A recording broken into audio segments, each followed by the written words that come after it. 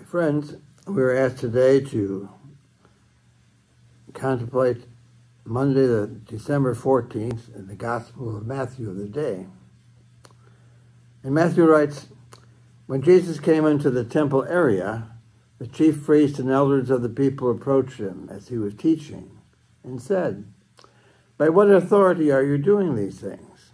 And who gave you this authority?"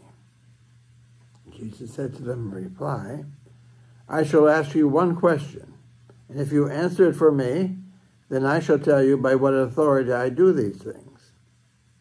Where was John's baptism from? Was it of heavenly or human origin?" They discussed this among themselves and said, "If we say of heavenly origin, he will say to us, 'Then why did you not believe him?' But if we say of human origin, we fear the crowd, for they all regard John as a prophet." So they sent to Jesus in reply, "We do not know." He himself said to them, "Neither shall I tell you by what authority I do these things." Bishop Bob Barron has given us this reflection.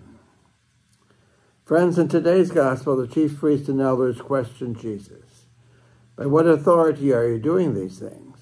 And who gave you this authority?" The Greek word for authority is most enlightening, exousia.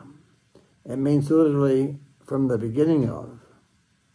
Jesus speaks about the very exousia of God, and therefore his words affect what they say.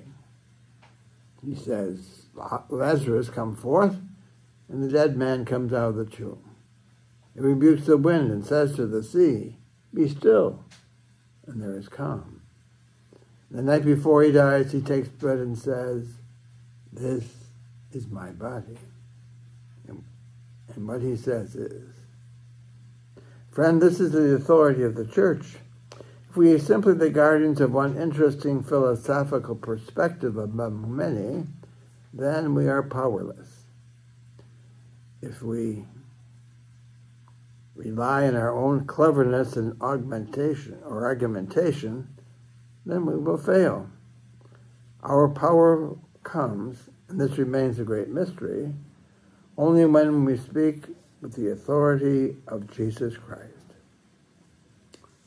And the bishop asks us to reflect, how and why does Christ pass his authority to the church?